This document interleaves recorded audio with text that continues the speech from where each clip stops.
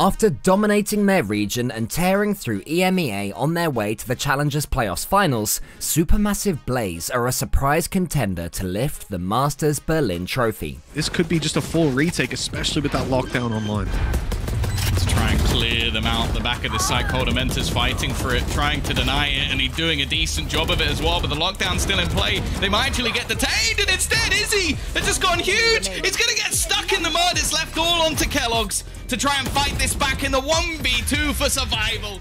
Having only formed at the start of Stage 3, SuperMassive have a roster of Turkish stars taken from 5 top teams. These players competed against each other at regional events time and time again, before banding together under one roof. But SuperMassive's capstone piece came in the form of pAura, the team captain who played a key role in Team Heretic's early triumphs as they were crowned European First Strike champions. And SMB's star IGL led his new team to Masters 3 in a blaze of glory. It's all down to the retake now. How does this look? It's got to be pAura being pivotal here, and that's a good start, but they need that next step towards the side, and that's going to help Killers. Predicted, readable. cNed's vision now limited. Izzy's already found Zeke, and he's in trouble. Yeah, this is brilliance from SMB. This retake is something else. Rising to the top in Turkey, SuperMassive Blaze have only suffered 2 losses in their home region since their inception, and one of those came in their first outing. Since then, the squad have been on a tear, taking down top teams and quickly establishing themselves as the best team Turkey has ever seen.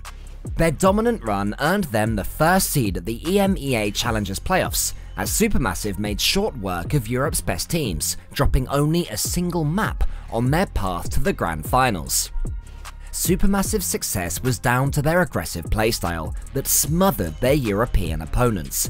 Posturing assertively on defense and playing for early executes on attack led to SuperMassive taking games in dominant fashion.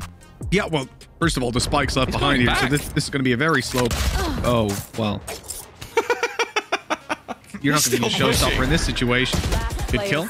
Spike picked up. Spike dropped. Down B. Look at the firing squad.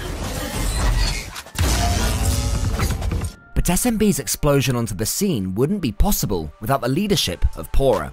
A top-tier Sentinel player, pAura's lurking is the best Europe has to offer, as he regularly catches opponents unaware, laying down devastating flanks that turn the tide in his team's favour. Recon's coming over, Spam can come through and catch them as they go back on out, but pAura's pushing right on up into their faces. That's going to be the lockdown destroyed, and now it's only Coldamenta, his head taken clean off to give 4 kills for pAura and 5 rounds for SuperMassive Blaze. And pAura's impact isn't just seen on the scoreboard, but also in SMB's stellar macro.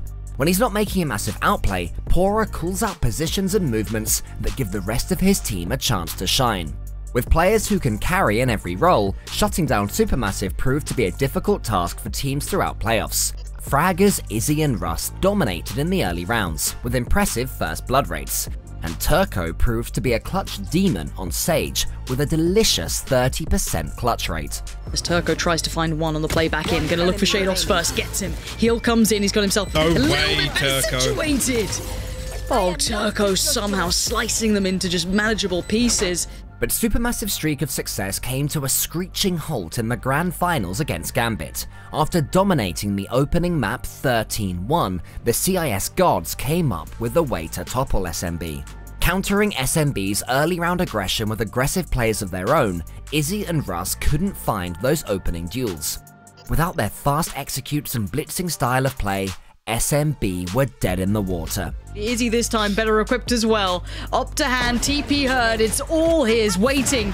Patiently, no, Redgar rips off his face. He's just diving in towards the site, he's seen another. Here's the flash, he knows they're both CT. This could be Redgar's, another, a shot is all he needs, he's got it, Redgar! Now, the likes of Sentinels, 100 Thieves, and GAMBIT have taken the spotlight off SuperMassive, but they'll have another chance to impress, with the second international LAN fast approaching.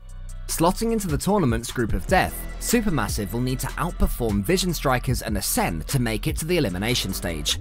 And if they're to find success, pAura will need to improve his squad's ability to play the patient game.